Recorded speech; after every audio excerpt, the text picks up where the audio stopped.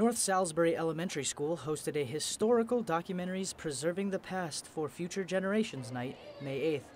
The veterans in attendance were able to watch documentaries the students created for them. It feels good since we're showing him what his perspectives and what he thought and his feelings about the World War II, and it's also a reminder to us that show that the youth actually cares about World War II.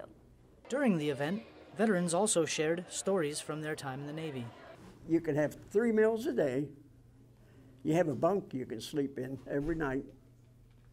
And you can have, you get training on how to operate this ship, you know, which you could become an admiral or whatever you want to be. From the Defense Media Activity, I'm Seaman Tony Rosa.